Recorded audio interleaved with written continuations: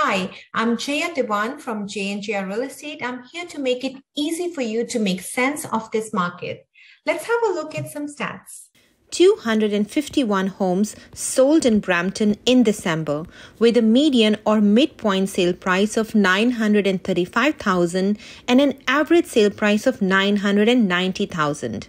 Homes sold on an average in 24 days, and buyers got an average of 2.7% discount off the list price, with 25.5% home sales above asking.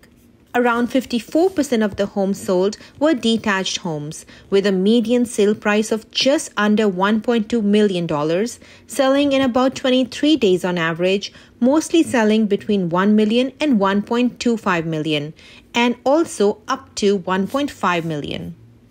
21% of homes sold were semi-detached, with a median sale price of $883,000, selling on an average in 22 days, dominantly selling between $800,000 to $1 million.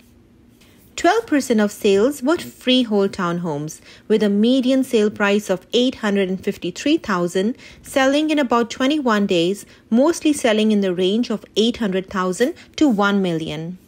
6% of sales were condo townhomes, with a median sale price of $685,000, selling in about 33 days, mostly selling in the range of $600,000 to $800,000.